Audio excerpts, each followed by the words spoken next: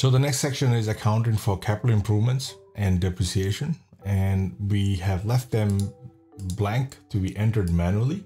So all your capital improvements that you make, the CapEx, all the capital expenses that you make to the property that you can claim depreciation on separately, or you can claim depreciation on the property separately, they can be added manually for the entire year over here.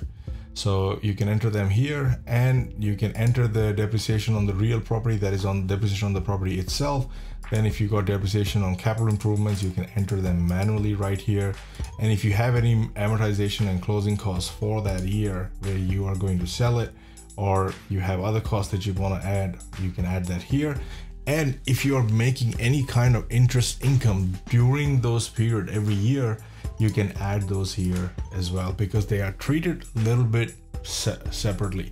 Now, this is all you need to be able to come up with a number that explains, and helps you make a decision whether or not this is worth your investment.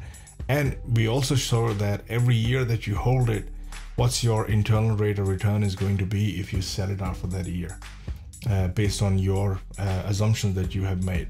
Now, in the following videos, I am going to go through all the different metrics that we've got in here so that you get a better understanding.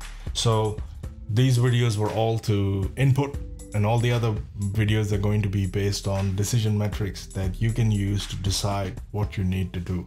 So I will explain each one of them, each of these, what they mean, because this whole sheet in itself is a summary report that you can present or publish or share with anybody. If you wanted to publish something like this, you could go File, click on Share, and click on Publish to Web, and it will publish the entire document there for you. Press the Publish button, click OK, and you'll see that it'll give you a link. Copy that link, cancel it, come back here, paste it, and you will see that this is now a published sheet completely. Now, the other section that we have here is called graphs, and these graphs get automatically populated for you to have a look at. A breakdown of your operating expenses, market value, equity, and debt, what that looks like, initial investment, principal payments, and cumulative equity, what the investment would look like going forward. So it shows you all different things that you can quickly use in reporting. So look at your graphs here. Graphs are also available once they are published. You'll see here, and then you've got all the details right here. So that is how you do it. And now in the following videos, I will explain how and what each of these things mean.